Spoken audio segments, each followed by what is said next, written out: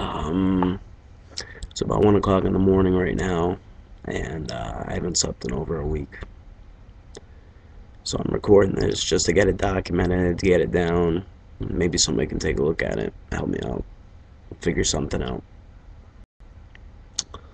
Um, I never thought it would be anything like this, but when you make something your obsession, you don't realize how consuming it's going to be.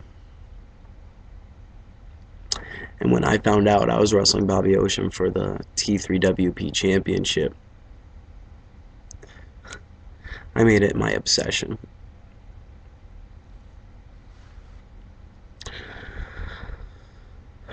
So for the past week, 24/7, that's all I can think about is Bobby Ocean, Bobby Ocean, Bobby Ocean, and the fact that the one time I've ever faced Bobby Ocean before, he kicked my head in and pinned me, embarrassed me, and sent me packing. So what can I do?